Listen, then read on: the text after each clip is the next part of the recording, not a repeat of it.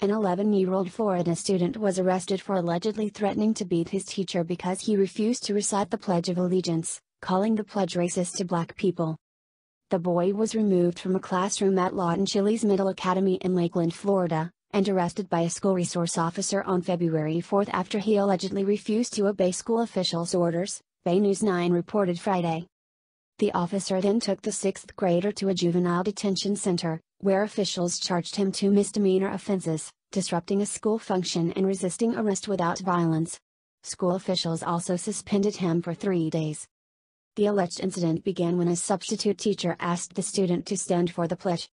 The student, who usually does not stand for the pledge, replied that he would not participate in the Pledge of Allegiance because he believed the American flag is racist and the national anthem is offensive towards black people. The substitute teacher pushed back, telling district officials she told the student, "Why, if it was so bad here, he did not go to another place to live." "They brought me here," the boy reportedly replied. "Well, you can always go back, because I came here from Cuba and the day I feel I'm not welcome here anymore I would find another place to live," the teacher then reportedly answered, before calling in other school officials to deal with the student. Things escalated when the boy allegedly refused to follow school officials' orders, called them racists, threatened to beat the teacher and get the school officials fired, according to the arrest affidavit. The boy later told Bay News 9 that he never made threats against the teacher.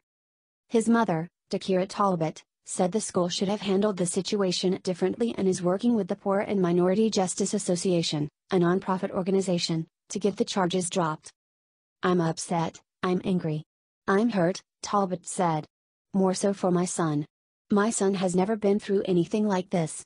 I feel like this should have been handled differently. If any disciplinary action should have been taken, it should have been with the school. He shouldn't have been arrested." According to the school's student handbook, students can opt out of the pledge with written permission from a parent or guardian. But a spokesperson for the school said the substitute teacher was not aware of the policy. The district also told the substitute teacher she could no longer work at any schools within the district.